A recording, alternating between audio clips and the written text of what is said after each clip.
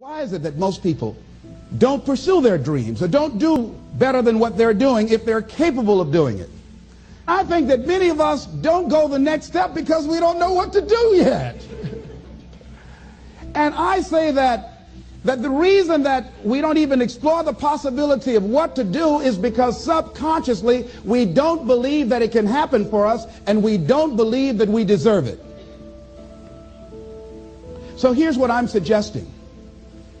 How much time do you spend working on you? How much time do you spend every day working on your dream? In the last 90 days, how many books have you read? In the last year, what new skill or knowledge have you acquired? What kind of investment have you made in you? So I'm saying that as you begin to look at where you want to go, if you want to make it today, and things are changing so fast you have to literally run to stand still, I'm saying that you've got to make some conscious effort to begin to work to develop you. Here's something else. Most people are not living their dreams because of fear, ladies and gentlemen. Fear, limited vision, and lack of self-esteem is what keep most people doing things they don't want to do.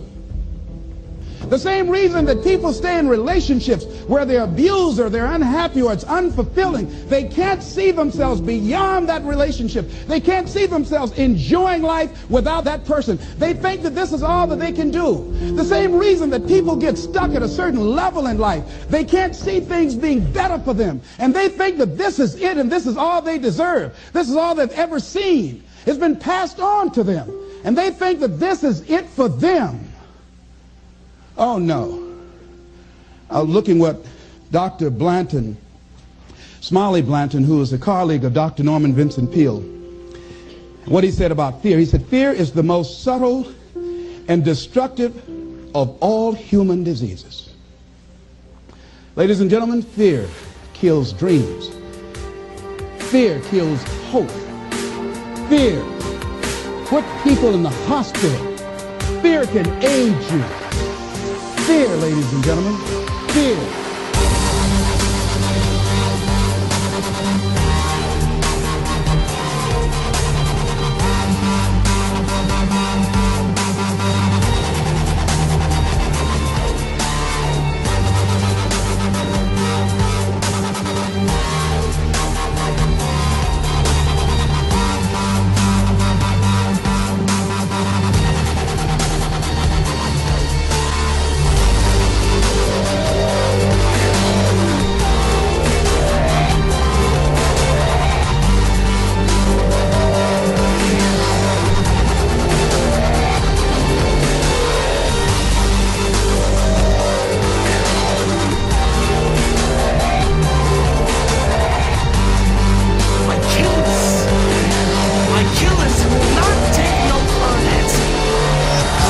Let me tell you something.